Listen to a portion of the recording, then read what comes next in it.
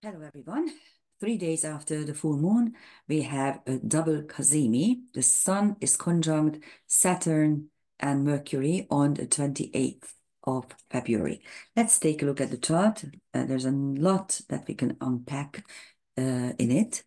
The London time for the exact Mercury-Saturn conjunction is on February the 28th at 15:08. And there are a couple of important things. I don't know how to uh, get rid of this. Hold on 1 second. I hate this in Zoom that it won't go away, this bar, and it actually blocks our view, but okay, let's hope it's going away. Anyhow, this is it. And we are going to look at the highlights of the London chart, but let's take a look at the daily travels first.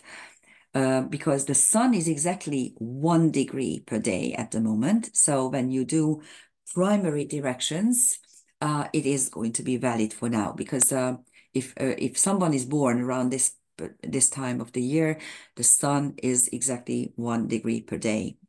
And that's the key for primary or symbolic directions. And Mercury is almost double faster than the sun. It travels 1 degree 52, and Saturn is only 7 minutes of an arc, 7 minutes and 19 seconds. So of course that is the slowest, but at the moment Saturn is also faster than average. And so this is a Kazimi placement by all means. We are going to take a look at the exact degrees, but let's take a look at the London chart just to see what the highlights are. Leo is rising, so the 8th house Sun, Saturn, Mercury conjunction is very important because the Sun is the chart ruler, and the 8th house, of course, is the house of deaths, and so not just death and esoteric things and occult things, but also karmic debts, for instance. On the midheaven, you have Aries, drastically altered outward circumstances. That is what's happening in the world. The Venus-Mars conjunction, which was very tight at the new moon, is now separating, obviously, because Venus is faster than Mars, but both are on the descendant, and the descendant symbolizes either your spouse, your partner, or your open enemies. The vertex is on Ceres, and that is exactly what you see in Europe. In the European Union, the cretin idiots want to do away with agriculture, and they are practically killing agriculture with stupid laws and rules and regulations and all kinds of stuff. And soon we won't have food. That's the problem. That the idiots, the green idiots, don't understand that. Okay, you can do about this much with a farmer, but after you kill the farmer, and this is exactly what happened in the Soviet Union when they killed the kulaks. The peasants who were diligent and hardworking and smart and were able to produce a lot. And they simply killed them or put them in prison. And of course, the result was famine all across the board. This is what you want to achieve. You are on your best route. The problem is that the Cretan European Union, the leaders, are not even dealing with it. We do live in interesting times, as in the biggest Chinese curse. So yes, and then there's an interesting structure with Jupiter, Uranus, and the dark moon, but we are going to look at it in the evening when the Saturn Sun portion will be exact, and then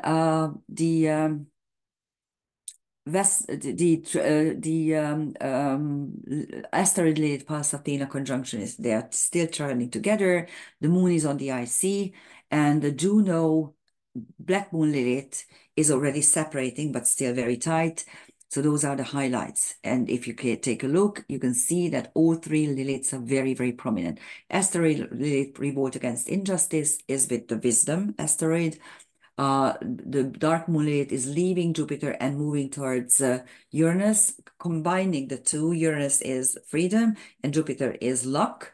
And this Lilith, dark moon Lilith, is the acceptance of the curse. And then the black moon Lilith is truth and knowledge and the acceptance of certain things that I need to do. So it's quite, they're quite prominent. I always say that the three astrological lights are what this, they represent what I describe, the will. Hold on one second, what did I do here? Oh, yes, here it is. We do have a wide harmony triangle, and this is where I show you the degrees. As you can see, very often when you do the chart, you will see configurations, but you always need to do the math whether or not they really are going to close, because there's a difference between what orb you are using for instance, a trine, and the Ceres Jupiter trine is very, very wide, but applying, so we can accept it. And this triangle is really not closing too well because the orbs are a little bit big. If you take a look at the Sun, Saturn, Mercury at its apex, that's the peak. And Ceres is on the one side of the orb, and Jupiter is on the other side of the orb. And what is really wide is the Jupiter-Ceres trine. What is, but at the same time, very tight is the Mars-Jupiter square. This is a fixed square, and Mars-Jupiter is the champion combination.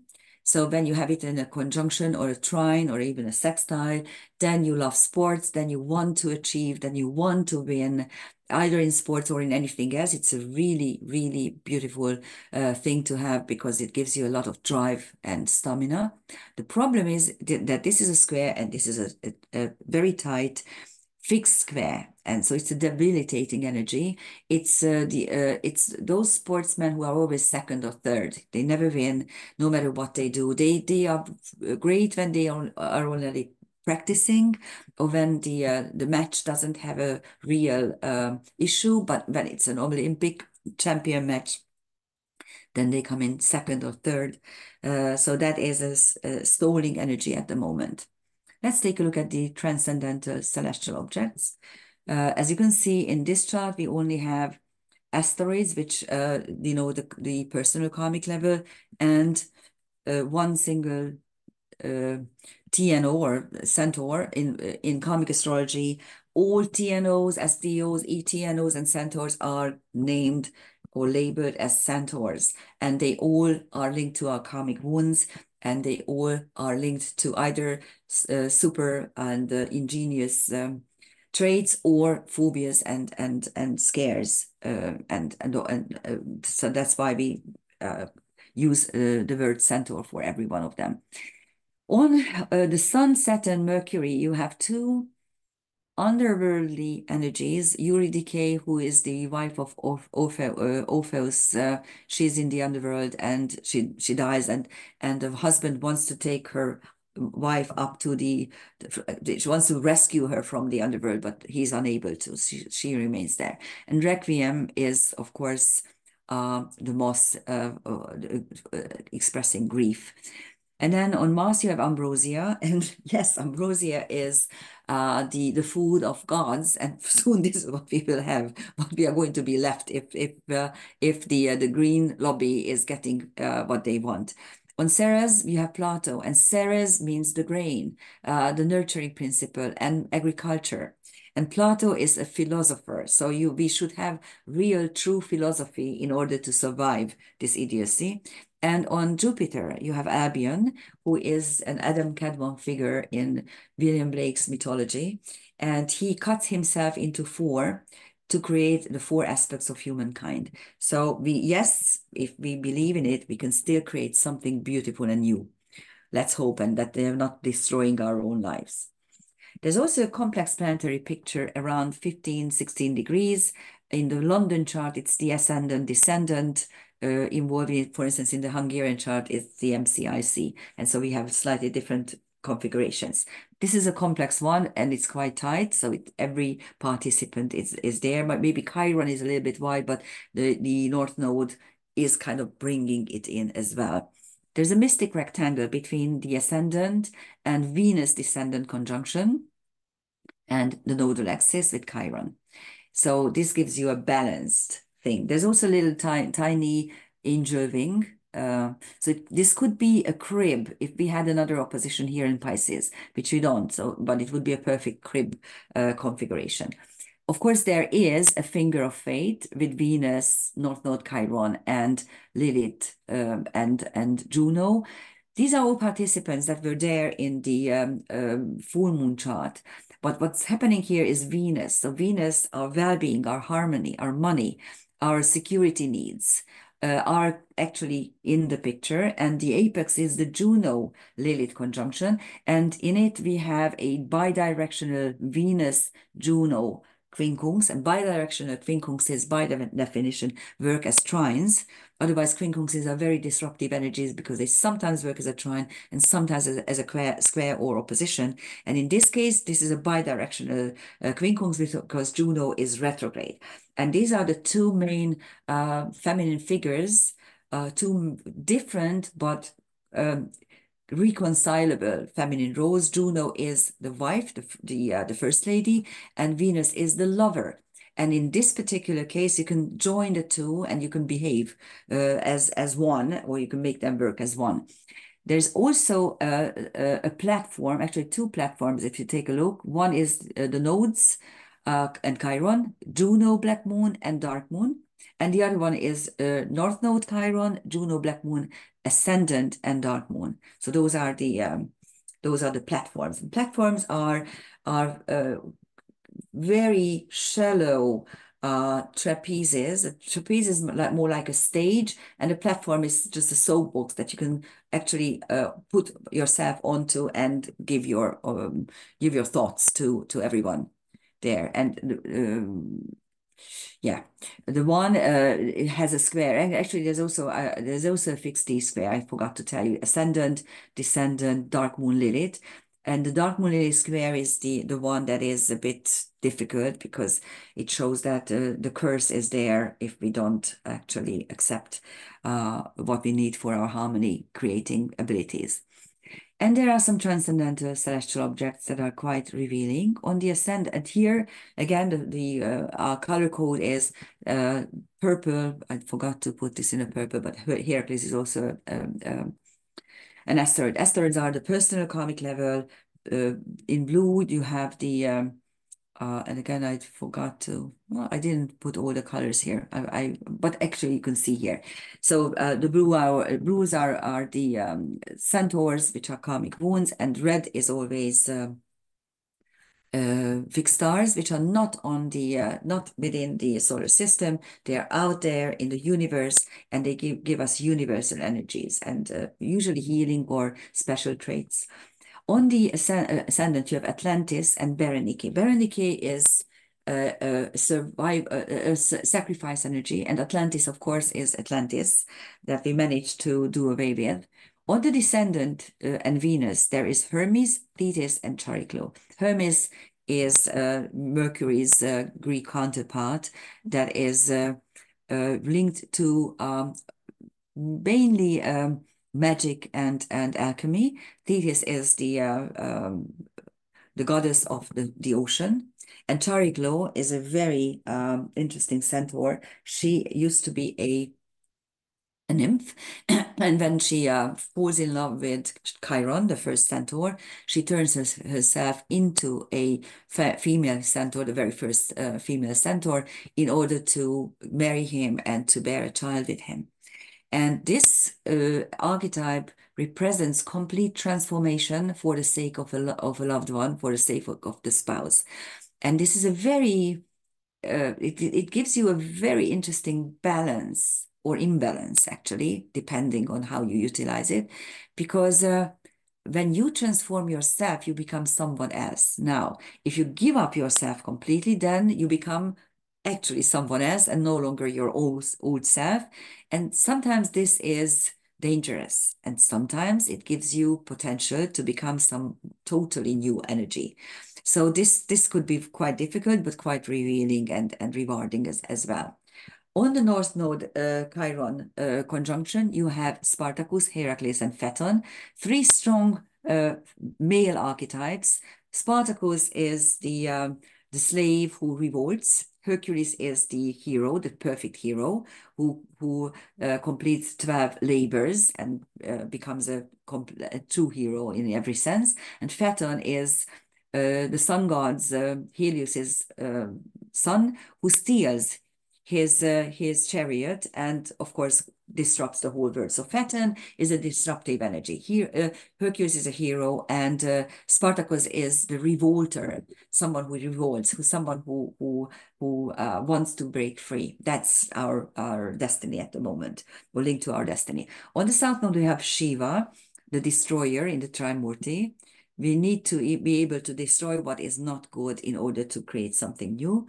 On the Juno black moon, you have two centaurs, Orcus and Aphidas. Both are quite difficult. Aphidas is a rapist, and Orcus, who is being killed, by the way, and Orcus is the Etruscan god of the underworld, who is the punisher of oaths, broken oaths, and also the protector of hidden treasures.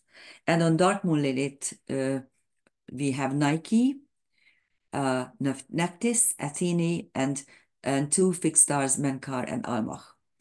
And Nike is the euphoria of winning, of victory.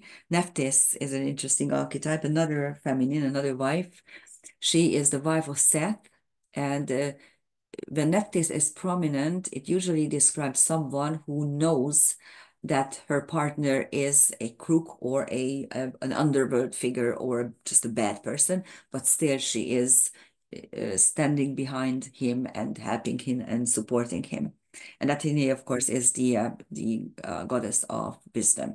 Menkar and Almach are two bright stars that one Menkar is the it is at the portion at the liminal space on the zodiac where the stars of Aries stop here and the stars of Taurus start here, and you have a gap, you have a liminal space, and the Cetus, the veil, the celestial veil, is coming up and occupying these degrees, and Menkar is the stair of the celestial veil, and it gives you insight into hidden philosophical or psychic things. And Almach is Andromeda's gamma star, and it represents the freed feminine. It's a feminine archetype. And there's also a complex planetary picture at 24, 26 degrees. Kind of the MCIC are there. It's a little bit wide because it's already almost at 27 degrees, but I just included it because Aries is, and the moon is bringing them in. The moon and the moon Aries opposition highlights on the ICMC angle, highlights that our world is being disrupted, drastically altered outward circumstances. But the moon on the IC highlights and illuminates our roots, and it's very important to have those roots. Learn from history. Don't allow people to distort your history. My dear English friends. My dear American friends, you don't really have a history, but 250 years still gives you some glimpses of what happened and why, and learn from other people's history. Maybe that's what's going to save us. And then there is this mutable engine, air engine, involving the moon, Neptune, and Vesta. And the Vesta-Neptune mutable square gives you the focus on anything that is hidden, and the moon is highlighting both. And the air portion of the engine gives us the potential to think and to communicate. Then there's also a dissolved square with the Neptune Vesta square, and it is dissolved by Aries, drastically altered outward circumstances, and of course the midheaven, the future. And here are the transcendental objects. Interestingly enough, two of the items here, the moon and Vesta, only have fixed stars. Vesta is currently at the degree 22, 24 degrees Gemini, which is the most star-studded portion of the sky. We have a lot of bright stars at the moment. Vesta is already at almost 24, 23.5 degrees. So only 5 out of the 8 or 9 are prominent. As you can see, Elnat, which is Beta Taurus, Mintaka and Al-Nilam are the bad stars, so representing divine order, And Capella is one of the healing words of suicide victims, actually the one where we learn to break free of the whole horrible situation. And Fact is the Alpha Columba. We won't see this from the northern hemisphere. This is a southern hemisphere constellation, but it represents peace. And so let's focus on peace, on eternal balance or universal balance, and also how to fight from the shadow. That's Elnat, and also how to break free. That's Capella. And that's all on Vesta and nothing else. So nothing. These are divine energies because they are not from, not the stars are not from the solar system. They are out there in the universe. So it's a much higher. They represent a much higher energy. And so is the moon that has Spica and Arcturus. I spoke about these two stars many, many times. They are really brilliant. Actually, Arcturus is the healing word for children who were abused and died as an abuse. So it's a very important star. And Spica, which is the hand that holds the shaft, the wheat shaft in the constellation Virgo, is the giving energy of agriculture. So actually, you can see that this is really a decisive moment about that as well. And on I see I have Avicenna and Urania. Avicenna, even Sina, is a polymath physician and magician as well. And Urania, of course, is the use of astrology and astronomy. On Neptune, you have Aten and Paradise. Aten is the sun disk, and Paradise, of course, you know what it means. And on the MC in the London chart, we have Pandora, the woman who opens the Plutos that keeps all the problems and trials and tribulations of humans in, and she opens it and allows it to come out. And Seneca, of course, um, a philosopher. And on Aries, you have Eros. The create the Eros is the is right there when Gaia creates herself out of the celestial void, the chaos. Eros is there, so desire, physical desire, is what moves us in this world, and we need to understand that among physical desire, there's greed as well, and Eros is now on Aries, drastically altered outward circumstances, so everything is moved by greed at the moment. And by the end of the day, on the February the 28th at 21:26, so it's 9:30, the sun finally reaches Saturn. So that's the Sun-Saturn Kazimi. Although in the beginning, if you take a look at the chart at the morning and the positions here, there's the Kazimi. Kazimi is 17 minutes of an arc. So actually the sun is already in a Kazimi position with Mercury and Saturn. But to the minute, to the second, exactness is 9:30 on the 28th in London. And that is when you have this tight, very, very tight Kazimi.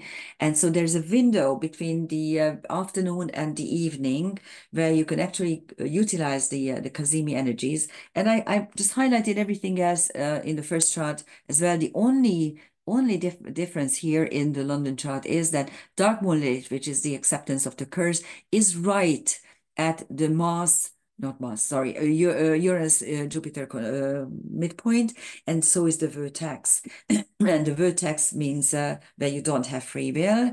And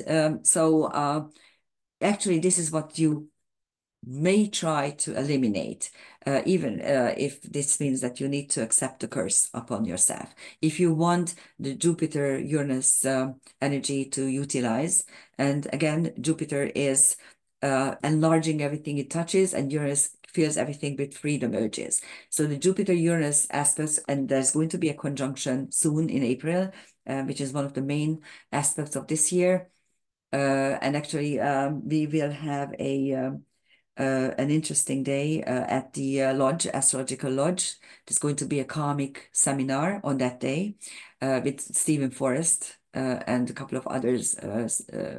So if you want to, please join that seminar. You can do it on via Zoom. But then, again, Uranus and Jupiter work brilliantly together usually, because Jupiter enlarges your freedom urges, it enlarges your potentials.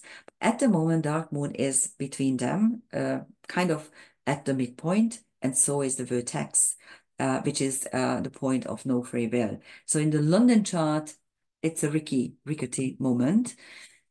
At the same time, the window for creating something solid, Saturn, wise, or at least feasible, Mercury, for yourself, Sun is there, and utilize it as best as you can. Thank you for listening. Bye-bye.